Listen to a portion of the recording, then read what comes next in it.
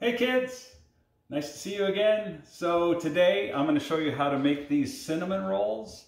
It's not from scratch, but it's a pretty easy recipe and you can find them in your freezer section at most grocery stores. So yeah, so just want to share that recipe for you because it's something I found a few years ago, and yeah, it's a nice, easy recipe for you.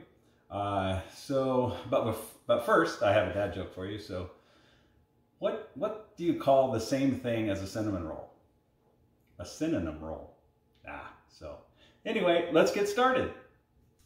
Okay, so you're gonna hear a little tapping of my dogs probably while I'm doing this, but it's fairly late at night and I'm planning ahead on these cinnamon rolls. If you've not yet found these yet, somebody showed them to me a few years ago, and they're a great substitute for going to the trouble of actually making homemade cinnamon rolls. They're called Rhodes Cinnamon Rolls, and they're just in your freezer section.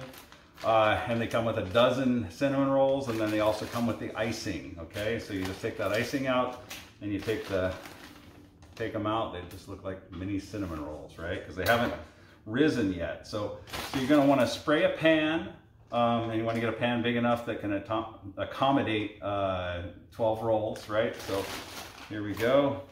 You know, if you're away at college and you're missing some cinnamon rolls, these are a pretty good substitute. You know, they're not exactly the same as homemade, but boy, they're pretty good. So let's see here. Pan's just not quite right, but we'll kind of get them equidistant apart. Okay, so we sprayed that pan, we put those in there, and then you just need a piece of plastic wrap, okay, to go over the top. And what we're going to do here is you're going to put that on, and then I actually need to spray this.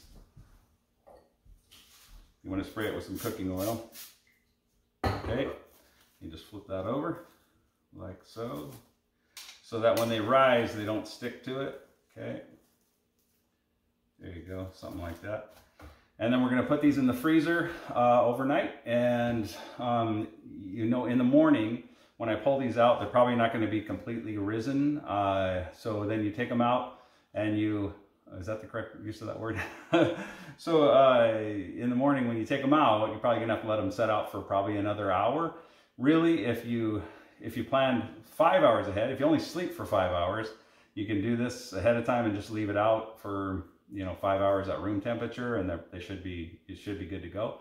But I sleep longer than that, so I'm going to take these and I'm going to put them in the fridge for about 8 hours, and then in the morning when I come back, I'm sure they're not going to be completely risen, but I'll show you that in the morning, and then I'll show you, we'll let them sit out and show you what that looks like, throw them in the oven, then you get to see how amazing these are. So anyway, so we'll see you in the morning. Okay, so here we are the next morning, and that's what they look like. See, they haven't really risen. So now we're just going to set them out and let them set for an hour or two. Just keep an eye on them because they really need to double in size before we cook them. So there we go. Just going to set those down and we'll come back. Okay, so it's been about, actually about 2 hours.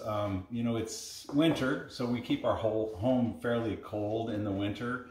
And so it's going to take a little longer to rise. You know, during the summer, if you set these out, they'll rise really quick. But you can see, so I'm going to take that off, and you can see how they rose.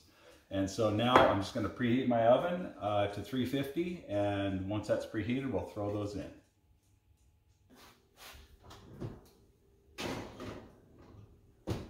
$350, and it says 15 to 20 minutes. So we're going to go ahead and put the timer on. I'll put it for 18 minutes.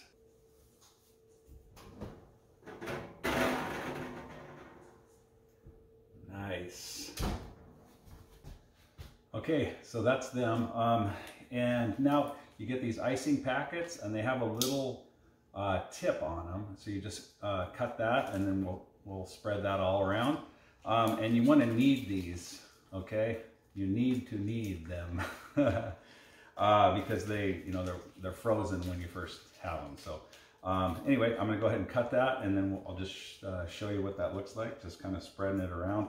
I think if you don't have to cut it here where they have that little cut out for it. You could just cut a bigger piece, but I think it's easier to control, and you can get it on pretty much all of them by the time you're done. So I'll move the camera and we'll show you what that looks like. Okay, so here's what I'm talking about. You have that little nozzle, see that? So we're gonna cut that, and then I'm gonna just spread it around. See, so you can control it a little bit easier.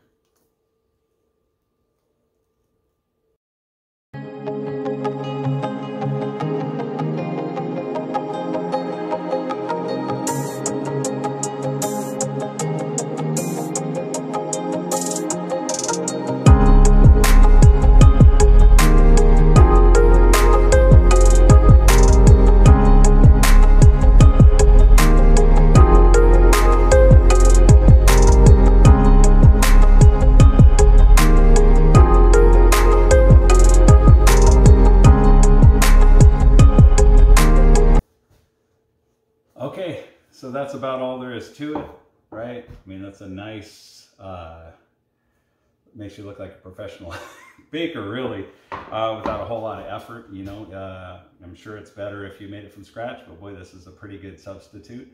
Yeah, and it's, like I said, I've made them before when we've gone fishing, and you just set them out overnight. And you just got to pay attention to room temperature, because if it's cold, it won't rise properly, so yeah, so it could take a little bit longer, and if it's cold, you could probably even just set it out overnight, and they could set out for 8 hours and still rise if it's cold. So anyway, I hope this was helpful for you. Yeah, so you can get a chance to try it out, and yeah, look like you know what you're doing. Or if you're away at college and you miss your mom's homemade cinnamon rolls, or you never had homemade cinnamon rolls, this is a good way to start to kind of get your feet wet and learning how to bake. So anyway, yep, I hope this was helpful for you. Thanks for watching, and God bless you.